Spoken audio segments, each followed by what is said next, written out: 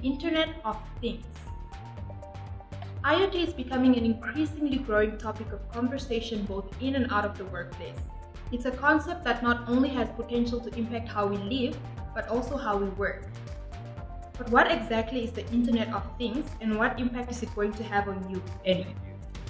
Simply put this in the concept of basically connecting any device with an on and off switch with the internet. This includes everything from cell phones, coffee makers, washing machines, headphones, lamps, wearable devices, and almost anything else that you can think of. This also applies to components of machines, for example the jet engine of an airplane or the drill of an oil rig. As I mentioned, if it has an on and off switch, then the chances are it can be part of IoT.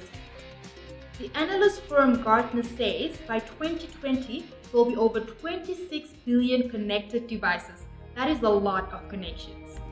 The IoT is a giant network of connected things.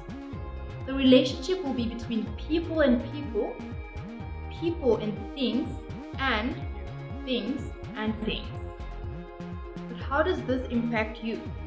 The new rule of the future is going to be anything that can be connected will be connected.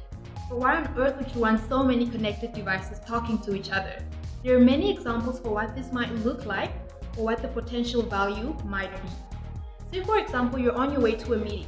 Your car could have access to your calendar and already know the best route to take. Or, if the traffic is heavy, your car might send a text to the other party notifying them that you will be late.